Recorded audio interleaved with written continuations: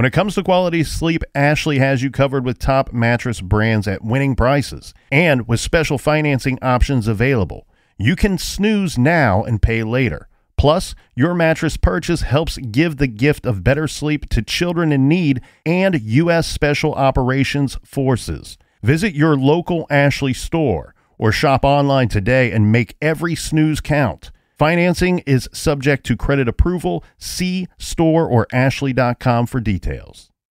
Dreaming of overseas adventures or connecting more deeply with family from afar?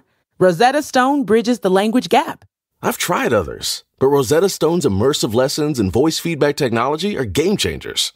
Dive into 25 languages by learning intuitively, just like when you were a kid. And here's the holiday sparkle. Grab a lifetime membership now and save 50%. Gift yourself the world. Head to rosettastone.com now and save 50%.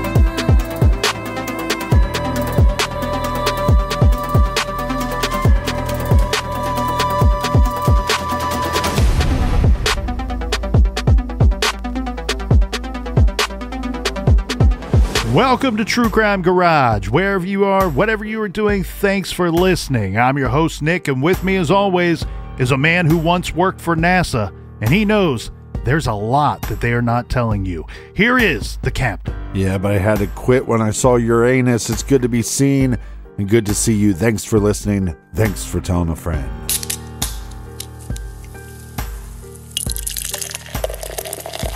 This week we are featuring the $50 Million Man by the great folks over at Floyd's Brewing. This is an Imperial India Pale Ale. $50 Million Man has a little something for everyone. It's a little dank with some haze and a touch of pine, all held together with tropical fruit. Watch out, evildoers. Garage grade 4 out of 5 bottle caps and beer can art. Floyd's Brewing always gets 5 bottle caps. Let's give some praise and cheers to our friends that helped us out this week. First up, a big cheers goes out to Janet Skull from Reading, Pennsylvania. And a big we like your jib to Kristen Dewey from Toledo, Ohio. Next up, we have Christine and her crew at Glow Tanning Spa in Williston, North Dakota. Everyone we just mentioned, well, they went to our website, truecrimegarage.com, and helped us fill up the fridge for this week's shows. Yeah, BWERRUN, Beer Run. You want a Ban the Van t-shirt. We have a couple new stock shirts, Ban the Van and Creepy Camper, redesigned a little bit, so check those out in the store page. And Colonel, that's enough of the business. All right, everybody, gather around, grab a chair, grab a beer. Let's talk some true crime.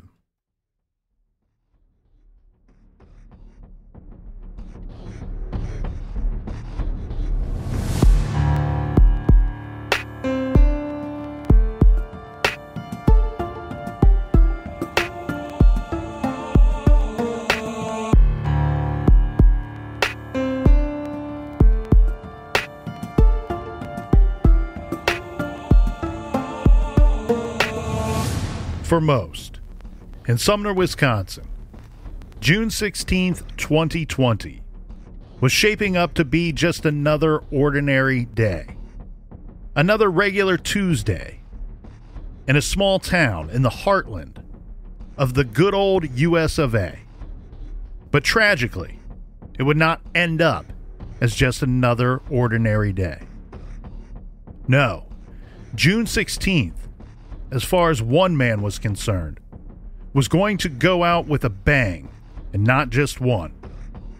This evening will be filled with fire, gunshots, bloodshed, and tears.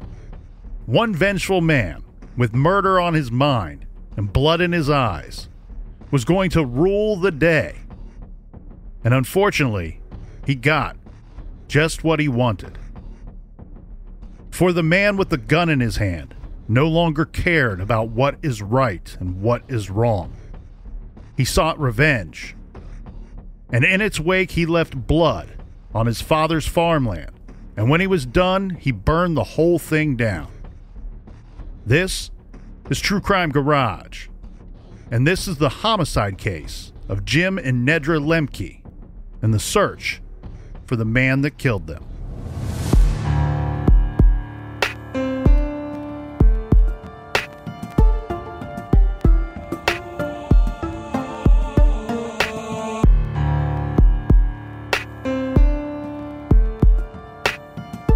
A 911 call comes in. So many times these true crime stories start off with a 911 call. But this 911 call is quite different than what we typically have. Yes, the call was to 911 emergency services. But this was not the panicked voice, the caller screaming into the phone, or even a murderous boyfriend or husband calling in and doing his best acting performance, attempting to sound like a frightened or grief-stricken, loving partner, concerned when he found his much better half unresponsive and bloodied. Nope. Our real-life true crime story for today starts off with one of the most calm and reasonable voices I have ever heard on a 911 call. At approximately 5:48 p.m. on a Tuesday, this is June 16th, 2020, in Sumner, Wisconsin, the Jefferson County Sheriff's Office received a 911 call from a female caller. The caller is so nice and considerate that when the responder picks up the phone and says Jefferson County 911, the nice lady says calmly, "This is not an emergency, but I am taking care of my parents' house and there's windows broken and we had locked the house down." So our caller is calling in what sounds like a possible B&E. She states that there are 2 broken out windows on the second floor of her parents' home. Now, before we get into this call any further, we need to provide some background information here. The house is a nice farmhouse on a very large plot of farmland, lots of acreage.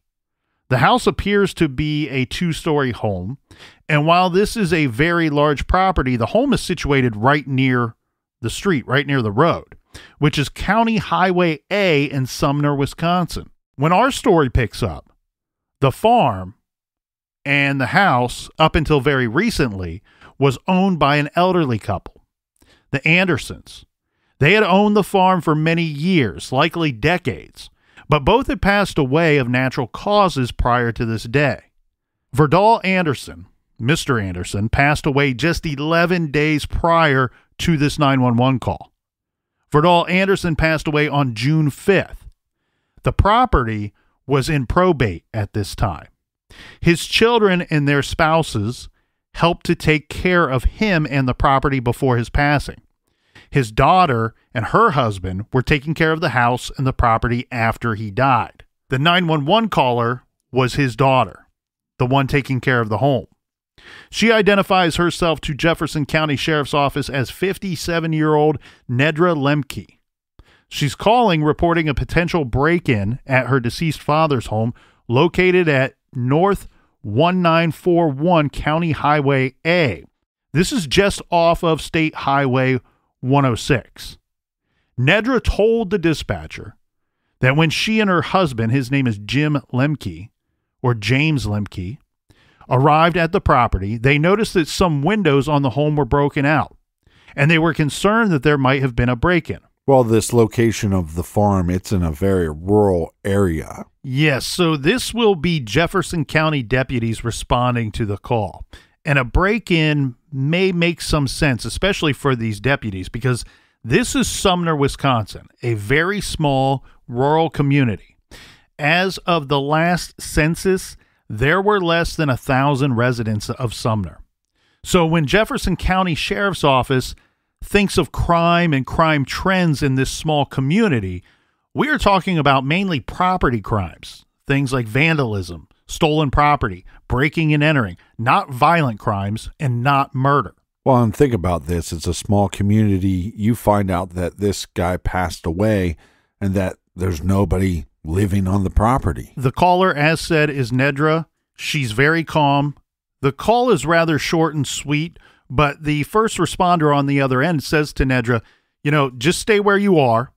We'll send somebody out. You don't want to go into the property or into the house because there could still be somebody in there. Likely, most of the time, we're talking about a property that's, for the most part, unoccupied, right? You have the children of the deceased coming by to take care of the place from time to time, but there's nobody staying there night after night.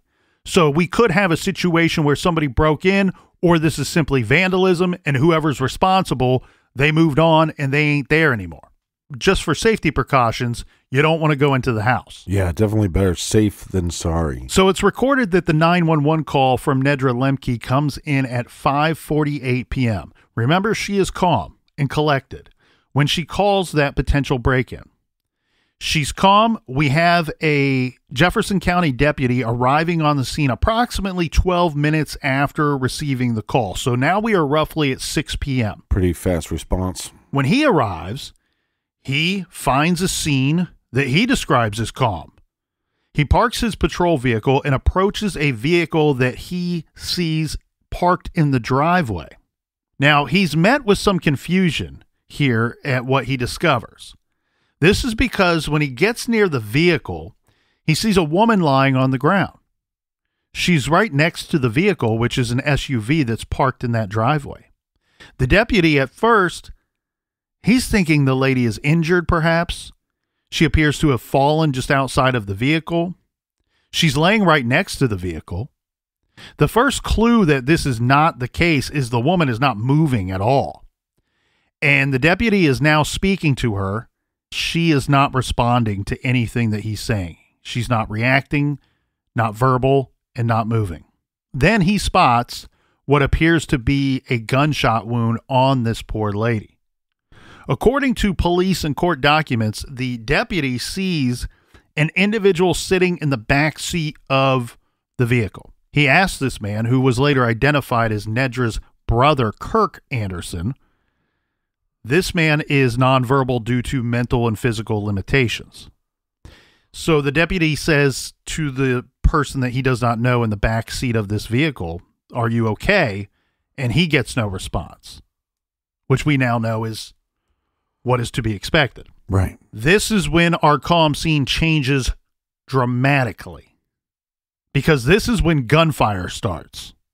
The deputy takes cover behind his squad car. The deputy calls into his department that shots are fired. It's the dreaded shots fired call. Then the shots start up again. The deputy is quick to figure out that the gunshots being fired in his direction are coming from a second-story window inside the home. And I hate to be Captain Recap, but just so that I'm following you. Nedra calls 911, says there's a possible break-in to the property. The property was owned by her father that recently deceased. Mm-hmm. So the deputy shows up. He thinks he's going to be finding that caller, but he finds Nedra laying down by the truck. She's been shot. Her brother is in the back seat of the truck, but he is nonverbal. Yes, and when we have the shots that are fired at this deputy, so think about this. He's arriving on the scene of this very large property, lots of acreage. And when he gets there, there's nobody to bring him up to speed on the situation being anything but calm. Right. Right, when the call came in. And all of a sudden, he, out of nowhere, he hears gunshots and then realizes these shots are being fired in his direction. He takes cover behind his squad car, calls in, shots fired, shots fired. Well, with the possibility of there being a break-in, you're coming to that scene at least on some high alert. But now that you have this victim laying down by the truck, now shots are being fired at you. I mean, this is not your typical call that law enforcement has to deal with. Especially in this area, and good for him and lucky for him in some ways to realize very quickly that the shots are being fired from a second-story window coming from that house. Well, like you said, there's a house on this property, but there's multiple barns. So just the fact that you're able to figure out where these shots are coming from. Well, and anybody that's served this great country and done an actual tour of duty where they saw action will tell you that you are at a huge disadvantage when the shooter or the person that you may be in a gunfight with, when they are elevated, when they are above you. You have a lot less cover and really almost no safe place to go to when they have that vantage point over you of being elevated. So good for him to notice right away, hey, these are coming from the second story window. Even though I'm trying to hunker down behind my squad car, I still likely am not very safe here. So what he does is he decides to fire some shots back in the direction of that window. Now, of course, you're hoping maybe you get lucky and you hit the person that's firing at you, but in all likelihood, he's just hoping to force whoever that shooter is to take cover. And also, just having arrived on the scene shortly before the gunfire starts and not really knowing the lay of the land, he also may not be aware of how many people are actually firing at him. So he decides to make a very smart move to fire some shots back. This is likely going to force the shooter to take cover, giving him the opportunity to flee because he's got to get out of there. Right. And so he does. He fires. The deputy says he fired 4 shots in retaliation, and then he runs out of there, retreating down the driveway, and he runs across the road and jumps down into the ditch. You know, you drive those country roads, you see those deep ditches on both sides of the road often. He's diving down into one of those ditches to take cover, getting himself further from the home. I mean, that'd be intense. Then he's going to start crawling through this ditch to get even further from the home. He's already called in backup, and the backup arrives. It's believed it was approximately 3 or 4 minutes later when a second deputy arrives on the scene. But if you're the deputy that is, running for safety and you called backup, you're probably a little worried too that you're not bringing other law enforcement agents into a situation where they become sitting ducks. The problem for the deputy is going to be that this is clearly a scene and a situation that is beyond control. Right. Well, again, like you said, we don't know if there's one shooter or multiple shooters. Especially for a deputy by himself. And so even when the backup arrives, again, this is about 3 or 4 minutes after he's in the ditch, well, he gets in the car with the other deputy, and they're going to back up to kind of assess the situation. We have an active shooter. Now we have to figure out, what are we going to do? Are we going to set up a perimeter? We have a person that is alive in the truck, in the vehicle that we're concerned about. We have a person who appears to be DOA next to the truck. We don't really know what's going on. We do not know how dangerous the situation can be. And this is when they back up. It's within about 5-6 minutes that they start seeing lots of dark smoke and now visible flames that are coming from that house, the same house where the gunfire was coming from. So now we have what's going to end up being a standoff of epic proportions. Yeah, what a crazy scene that is going down. Yes. We have gunfire and now black billowing smoke and large flames coming from the house. So the sheriff's department is in full force at some point. They're calling in everybody. They're in full force on the scene, but they are limited by the sheer danger of the situation. So they are back away from the house on both directions. But they are almost watching this in a way that I'm sure they probably felt a little helpless about the manner and controlling the situation. Using a drone, they are going to start searching the scene.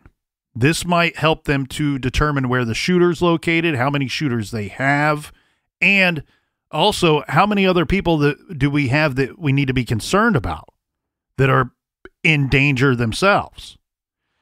Using the drone, they fly over the property, and when they get near the home and near that vehicle that was parked on the driveway there, the drone spots another body. This time it's the body of a man. They could tell that it was a man that is lying in front of the SUV. This drone will give them the opportunity to send in a SWAT team.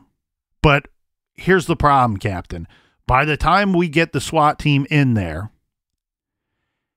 the house is burned nearly to the ground, sending them up to, I mean, there's practically no building left by the time they are there. And then we are finding 2 dead bodies. The woman's body that was found earlier by the deputy, the man's body that was discovered using the drone. And here's the thing. We don't have any shooter or shooters found on that property. And the structure that the shooter was in is now burned to the ground.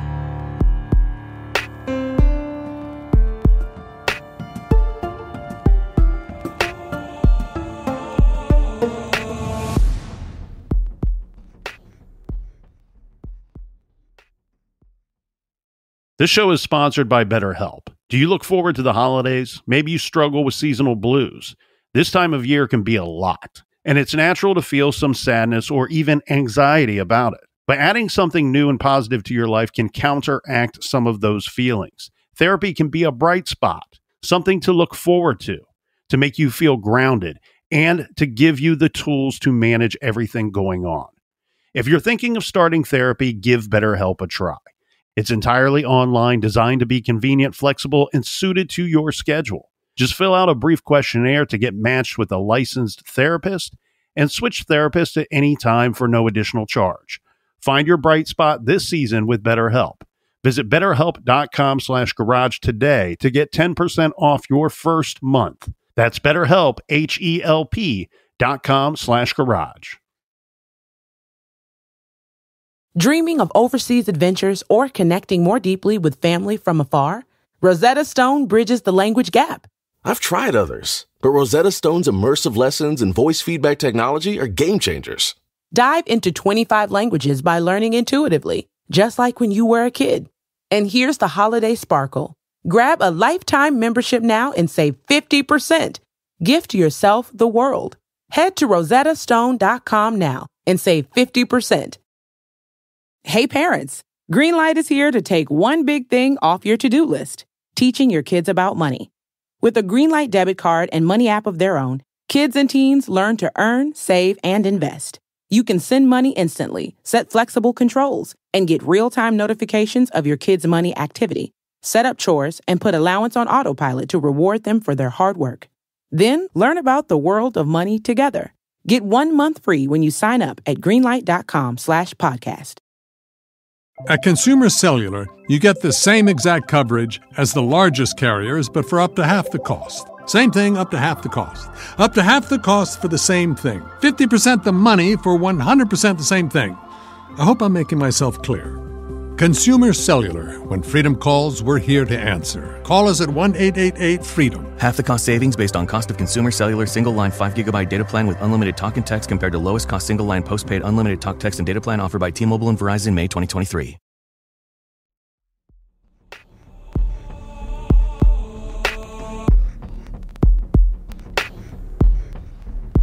All right, we are back. Cheers, mates. Thanks for joining us. Thanks for telling a friend. Cheers to you, Colonel. Cheers, Captain. Now, we have a very dangerous situation, but in the aftermath, it quickly turns to a very sad situation. The victims that they found on the property, that the deputies found and the sheriff's office found on the property, are later identified as Jim and Nedra Lemke. Yeah. They were the owners of J&L Wrought Iron Company and active members of the Faith Community Church, which is in nearby Fort Atkinson. They were fatally shot to death at their late father's County Highway A farm. This is Nedra's father's farm. Now, these two individuals have been described as incredibly wonderful, caring people. And of course, I didn't meet either one of them, don't have any personal direct information or relationship with either of them. But what was telling to me, Captain, was hearing Nedra's voice on that 911 call and just hearing that the first thing that she says to the first responder is this is not an emergency. That tells me this person is caring. Like if you have other problems going on, or you have something that you think is an emergency, person who's answering the phone, please address that first before you get to my problem. They are described as down-to-earth people. Her friend describes the couple as the couple that made everything fun. And they were known for being very helpful in the community. And if they saw a problem, they would jump in and they would help out. So now what we have here, Captain, is this horrible situation, the burned down house, 2 dead victims. And we have to figure out a couple things. Why did this all happen? Who's responsible? And who was the shooter that was inside of that house? And how many shooters do we have? The first thing that I wondered in the autopsy report, the information that's come out about that report is not super detailed, which I don't know how much that's going to help the public here or help us in looking at this case and investigation. Simply put, the news reports say that both died from multiple gunshot wounds. The question I have here is, were they shot at close range or were they sniped? We do know that the deputy himself, when he is approaching the property and approaching the house, it was more of a sniper type situation for the gunfire that was heading in his direction. Well, and like you said, the reason why Nedra called in the first place is they saw these broken out windows. And so it makes you wonder how premeditated this was. But we are going to get our first very big clue very quickly in this case. So in the aftermath and in the rubble, we are now searching the property, looking for answers, and I'm sure searching this property very cautiously, very carefully, because they would expect to find the shooter. Yeah, we already have like you said, we have this psychopath, or at least one, maybe multiple shooters that were already firing at a deputy. I mean, this person or persons is looking to kill. According to documents, the officers, the SWAT team, and now the sheriff's office, they're searching the property. They very quickly locate a black Dodge Ram truck. This is a Dodge Ram 1500. The vehicle is registered to Lynn Anderson. They find the truck in an outbuilding, and the doors are closed to this outbuilding. So they need to figure out why this truck is there. So Lynn Anderson is contacted by the sheriff's office. What do they say? We found your truck. This is the situation. Why would we find your truck on this property? Lynn Anderson explains to them, well, that's my husband's truck. It's registered to me, but he drives it all the time. And he drives it and uses it for work and transportation. And that property is his father's property. So it wouldn't be totally out of the question to find his truck there. But the interesting thing is that her husband, Kevin Anderson, does not keep his truck there. His truck goes where he goes. Right. So one would expect to find the truck with Kevin Anderson. They've searched the property high and low, and they've not found any additional victims. So now we need to figure out, why is Kevin Anderson's truck parked in this outbuilding, concealed in this outbuilding, if you will, yet we don't know where Kevin Anderson is. Well, like we said, we have 2 dead family members to the deceased owners of the property. Now we have another family member that we can't find. So is Kevin a victim of this shooter or shooters, or is he the shooter? Is he the killer? You're starting to see a hypothesis take shape here, Captain, because following up on that vehicle information, after they've identified who the vehicle should belong to and why it may be there, now they want to know, well, what is Kevin Anderson's relationship to Nedra and her husband, James, or he went by Jim? Right. Kevin is Nedra's brother. Lynn Anderson explains to the sheriff's office that the 2 of them have not been getting along very well lately, and a lot of that had to do with the recent passing of their father. The father, according to Lynn Anderson, Kevin believed that the father was going to leave Kevin Anderson as the executor of the will. Now, from my understanding, Captain, this is what I find to be incredibly weird. There's 3 kids, from my understanding, and they were all left equal portions of inheritance. Right. According to Lynn Anderson, Kevin Anderson was extremely upset and angry that the father made Nedra the executor of the will. Yeah, this works different in different states and different depending on how you set it up. Sometimes when you're awarded, or not awarded, but when you're appointed the executor, you're just making sure you're the one responsible for making sure all these things happen in the will. And you're basically the contact person, probably for the attorney. Now, sometimes the executor, if they do a lot of work, they'll get maybe a little bit of a more percentage for doing that work. But everything I see in this case was she was appointed the executor, but everybody was still going to get an equal slice of the pie. Yeah, and we've seen, and I'm thankful that I've not seen this in my immediate family or any of the families closest to me, but I'm sure a lot of the listeners out there have seen this as well. This inheritance situation can rip families apart and can cause big time disputes amongst those receiving an inheritance and those not receiving an inheritance. Here, what I think the major problem is simply the executor status, but I think that goes deeper, because I think what is not in these reports, what's not direct and clear in these reports, it sounds to me, Captain, like Kevin Anderson had one idea for what they should be doing with the house and the property, the large farmland that was owned by his parents. And Nedra and her husband, Jim, who are the executors of the will, had a whole different idea. I think that Nedra was going to sell the home and the property and likely share the profits with all of her siblings.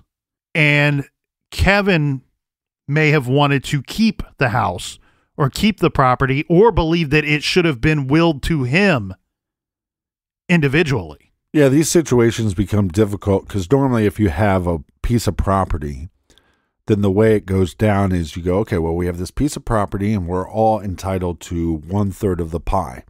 So if Nedra says, look, I don't want to keep the property, it's going to be too much work, then it becomes an option for somebody like Kevin to buy the property. But if you don't have the means to buy that property, because he would have to then pay for 2/3 of the property for him to own it. Yeah, and again, we don't know the exact details of their will or how everything was broken down, so we could have some of that wrong. We're just trying to make some inferences here because of this incredibly tragic and dramatic situation that has played out. Well, and whether he wanted to keep it or whether she wanted to keep it or sell it, that really doesn't matter. What really matters is that there was a dispute about what was going to happen. And very quickly, Kevin Anderson becomes the prime suspect for the Jefferson County Sheriff's Office. 1, they find his vehicle there, but 2, more importantly, they don't find Kevin. They don't find his remains in the burned out house. They don't find Kevin coming back home that night or returning to work the next day. Kevin is MIA, and his sister and brother-in-law have been murdered. Well, good for law enforcement, for one, finding Kevin's vehicle, and now they're getting some information from Kevin's wife on who Kevin is. But what else do we know about Kevin Anderson? Well, we know this, that 10 days after the shooting and after the fire, we're not jumping to any conclusions here, Captain, because the sheriff's department announces that Kevin Anderson is wanted for homicide and arson charges. So they issue a warrant for his arrest on June 26, 2020. Now, Anderson himself has been referred to as the black sheep of the family. He was somebody that lived nearby, lived by his parents, but he wasn't always visible and in attendance of a lot of family activities. And so the children of Nedra and Jim have said that, well, they would see him maybe once or twice a year. This would be primarily at like Christmas time or a larger family event. He wasn't somebody that was around. He wasn't somebody that seemed to have a very good or close relationship with his family. So referred to as the black sheep of the family. And part of this could be his personality. Part of this could be his alcoholism. There are reports that he had bouts of alcoholism throughout his adulthood. My guess is it's probably a combination of both. And we talked about family disputes, especially the disputes after the father passed away, but it sounds like there were some family disputes with Kevin Anderson before the father passed away. And we know that he was upset about the will and the executor status. But what's interesting is when the sheriff's department goes to talk to or to find Kevin Anderson, hoping to find him at his home and speaking to his wife, Lynn, not only does the wife back up this idea that he's mad about the will, they find the will on his kitchen table. Like he's been poring over it and reading through it for days. Well, because just to be clear, we have his vehicle, but we have nobody that has seen Kevin Anderson on this property. There's nobody that saw Kevin Anderson and said, I could identify Kevin Anderson, and I know for a fact he was the shooter. And we know that he had access to the property and may have had access to the house. And I say may have had access to the house because of some strange things that were going on. So after his father passed away, there are plenty of reports out there from Jim and Nedra that say that they believe somebody was tampering with the property. So the locks on the house at some point had been changed. Keep in mind, Nedra is the executor of the will and of the estate. She didn't change the locks. So the locks had been changed. Somebody set up a trail camera near the home, trying to, I guess, record the comings and goings of people. I can get that, like for security purposes, but this was something that was unbeknownst to Nedra and Jim. They find the trail camera there, and they're like, okay, who set this up? Right. They're probably not scratching their heads for very long. They probably know that it's their brother, Kevin, that set it up.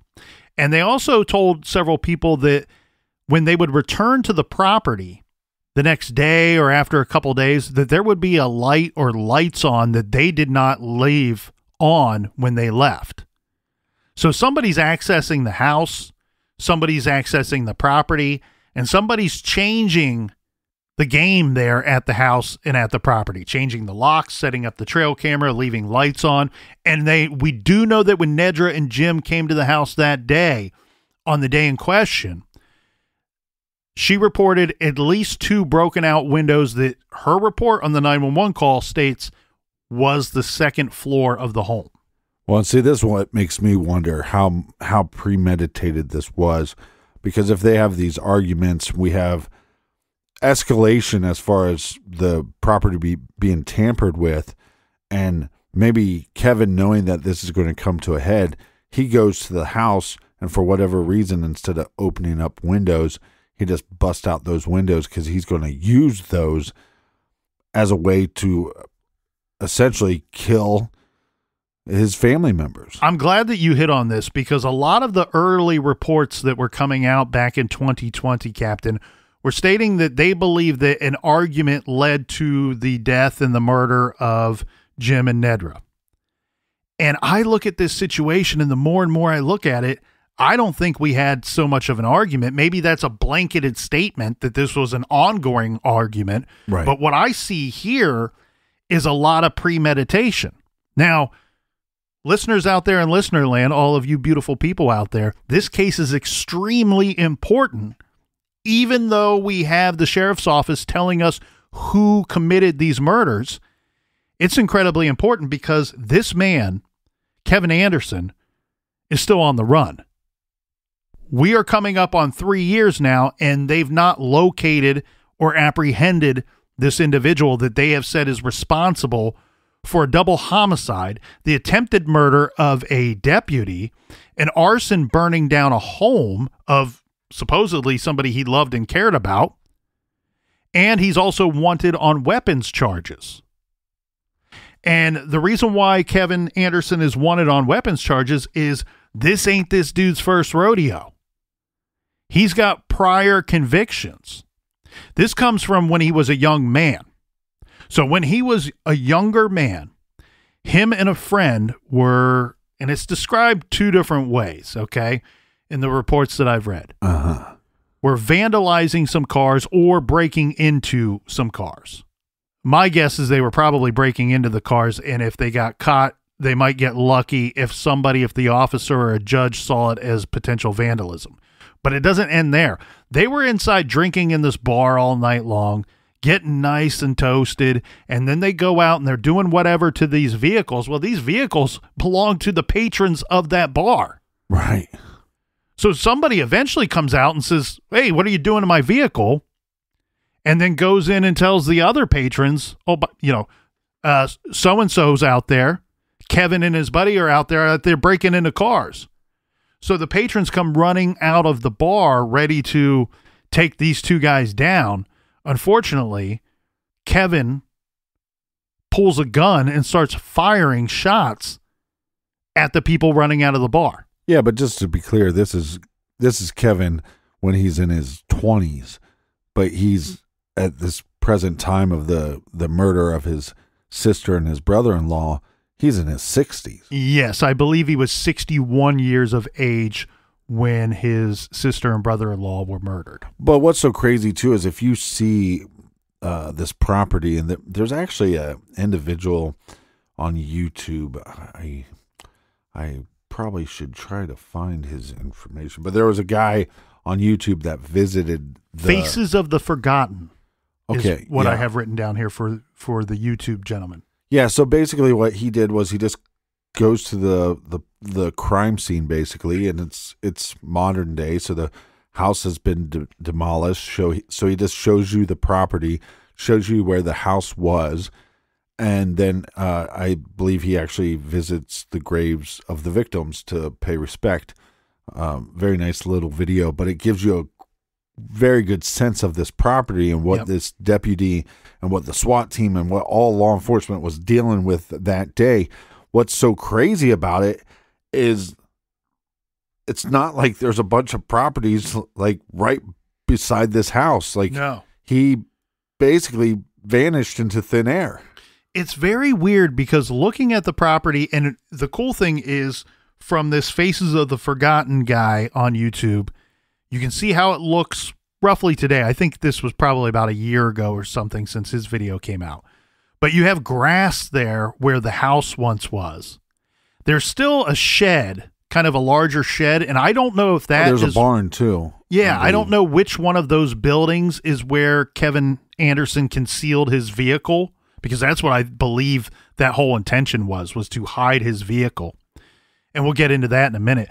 But the crazy thing is, one, you get to see it's very much like those old farms where it's a lot of acres, huge property. There's no house next door. There's no house to the left or to the right or across the street. But their home is very close to the road itself. Right. And then you have at least two outbuildings. I only saw two, maybe three. There's not much opportunity for anybody to take any cover, right? You have the house, and it's not like there's a lot of trees or anything like that. However the hell Kevin Anderson got out of there, he got lucky because, well, he didn't get lucky. I shouldn't call it that. His gunfire shooting at that deputy forced them to retreat and forced them to go back far from the house.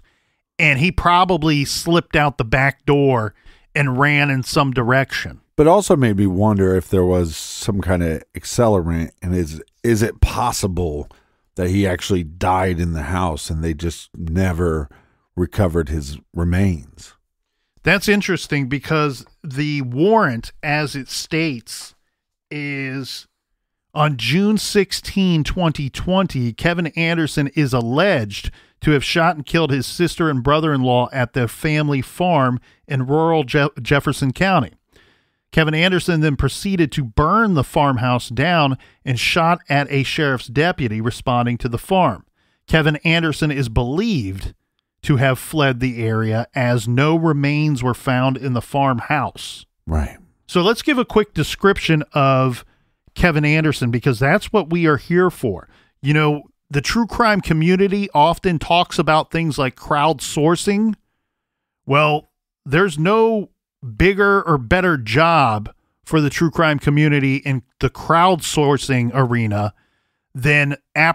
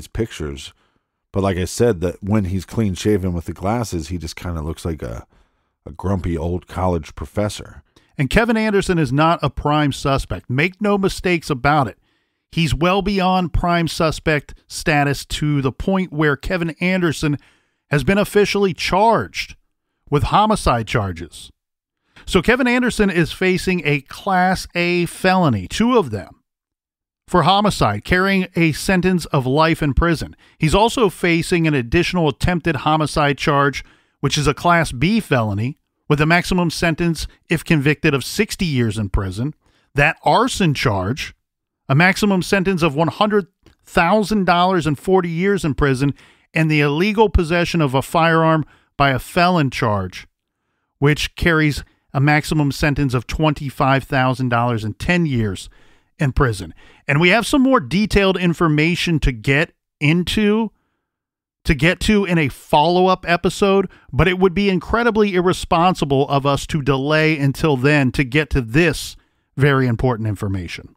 It's the reminder of crowdsourcing. This is where you, the listener, can help. Law enforcement authorities are requesting the public's assistance in the search for Kevin P. Anderson from Fort Atkinson, Wisconsin. Again, Kevin P. Anderson is described as a 6-foot-tall Caucasian male who weighs about 200 pounds and has blue eyes and balding brown hair. We will post photos of Kevin Anderson on our social accounts at truecrimegarage.com, at TCGNIC on Twitter. Anderson should be considered to be armed, likely at all times. And it should go without saying that he is extremely dangerous. Authorities strongly caution the public and anyone who sees Kevin Anderson, do not approach him. Do not confront Anderson. Rather, call authorities immediately. If in Wisconsin, please get in touch with the Jefferson County Sheriff's Office by using one of these two numbers: 1-920-674-7310, or call We Tip at 1-800-78-CRIME. If outside of the great state of Wisconsin, please call the United States Marshals Service Headquarters at 1-877-926-8332. These telephone numbers will be listed in this week's show notes.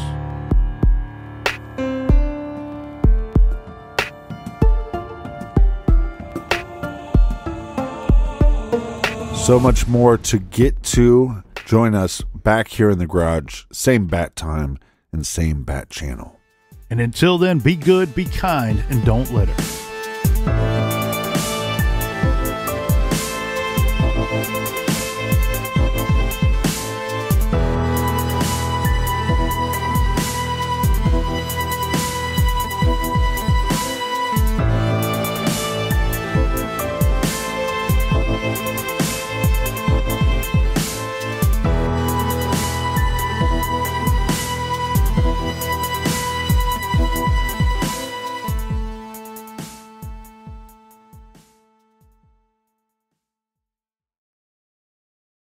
Hey parents, Greenlight is here to take one big thing off your to-do list, teaching your kids about money.